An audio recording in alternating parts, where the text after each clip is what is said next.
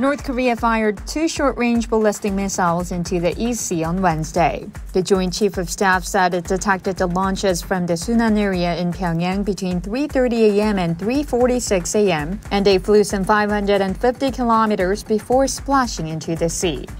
The missile launch came a day after the arrival of a U.S. nuclear ballistic missile submarine in the south, and the inaugural session of a new South Korea-U.S. security dialogue was held in Seoul. The new minimum wage for 2024 was set at $9,861 or $7.80 Wednesday, an increase of 2.5% from this year. It's $241 higher than this year's $9,621 and translates into a monthly wage of nearly 2.07 million won or $1,634.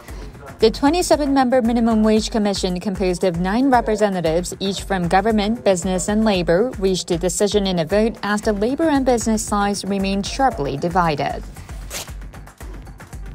South Korean defender Kim Min-jae has joined German football giants Bayern Munich, ending weeks of speculation on the next destination for the gifted centre-back.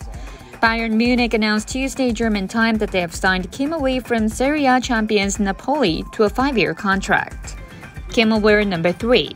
Bayern Munich will be his 4th club in 4 seasons.